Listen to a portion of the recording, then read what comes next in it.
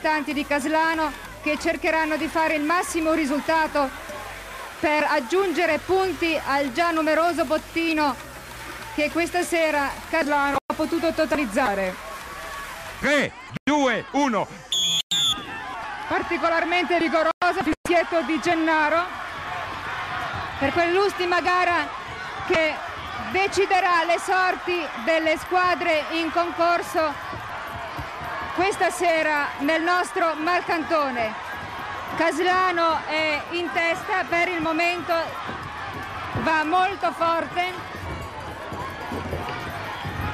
Ancora arrancano sulla cima della montagna, mettiamo che sia il Montelema, i concorrenti della Germania.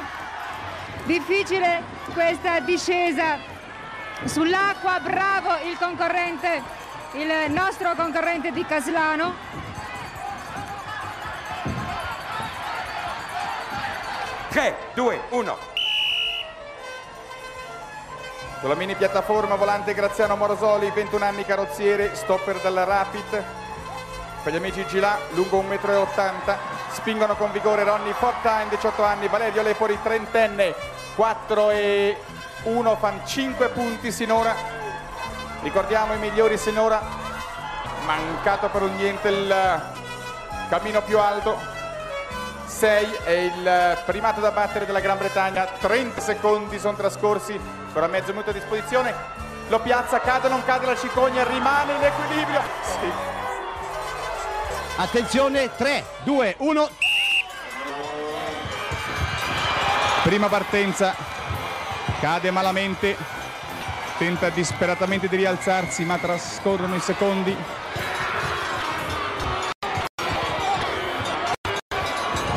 E sì, Caslano è la squadra da battere perché è attualmente al comando della classifica. Incredibile ammucchiata. Altra possibilità di ripartire generosamente. Scivola.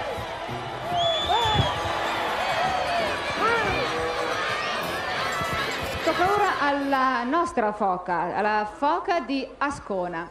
Attenzione, 3, 2, 1.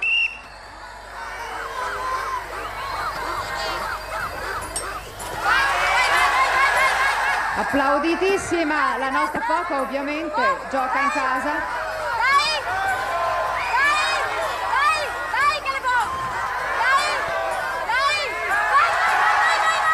Bravissimi. Rossano del Lavo nella foca e Nevis di Asta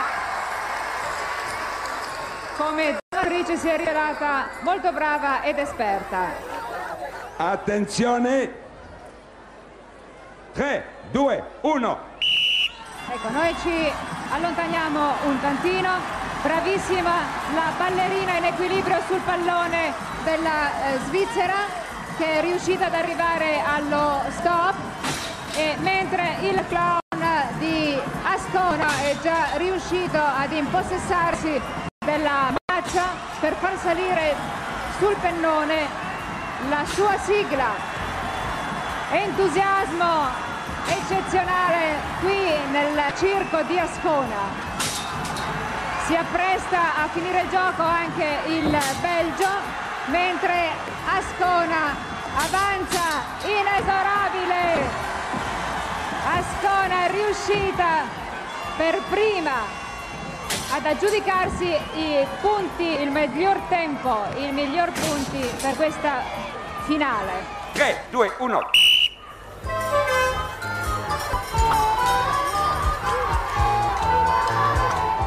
Tempo massimo 3 minuti, in cronaca diretta la più veloce copertura europea di un tetto in piove. Ogni concorrente deve piazzare 8 pietre preoccupandosi di ben collegarla una all'altra. Dovrà così facilitare la discesa di un ciccione piedi legati che attende in alto per dargli il cambio. In discesa Bombolo avrà grosse probabilità di sfondare il tetto e finire ai piani inferiori prima di tentare di continuare per vincere il tempo minore per arrivare al traguardo.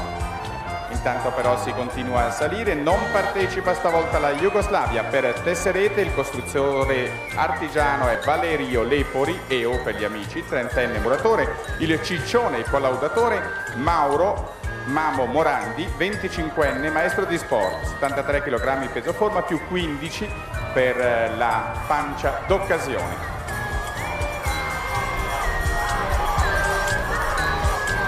Portogallo, Svizzera e Gran Bretagna. I portoghesi sono di Caldas de Rainha, tradotto le terme della regina, città di 25.000 abitanti a 80 km a nord di Lisbona, sede del più vecchio ospedale termale al mondo, risale al 1485. Intanto manca ancora, abbiamo giocato 1,25. Attenzione alla Gran Bretagna. la Gran Bretagna, vedete sta scendendo, ce l'ha fatta in tempo utile. Britannici che sono di Loch Gilpad, sull'omonimo lago, 2500 abitanti, cittadina scozzese a 150 km a nord di Glasgow. Dovrebbe essere il loro il primo primato.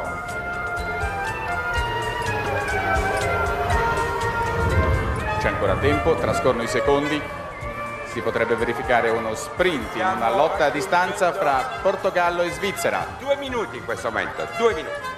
Quando il tempo massimo, ricordiamo e ripetiamo, è di 3 minuti.